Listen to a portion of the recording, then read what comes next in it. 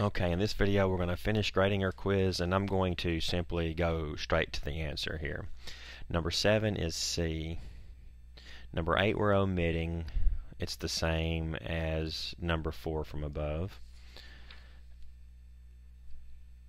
Number 9 is C. Number 10 is B. Number 11 is B. And number 12 is A. Going back to the beginning, 1 is A, 2 is D, 3 is B, 4 is A, 5 is A, 6 is D,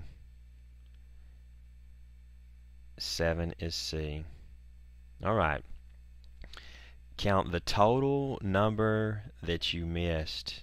Count the total number that you missed, and they're going to be minus 8 each. So, if you missed 0, obviously you have a 100. If you missed 1, you will have a 92. If you missed 2, 2 times 8 is 16. 100 minus that would be 84. And so forth. Okay? It's minus 8 each. You can calculate your grade and write it on the top of your paper, but I do have your answer document. Alright, go back to the haiku calendar and continue with the instructions there.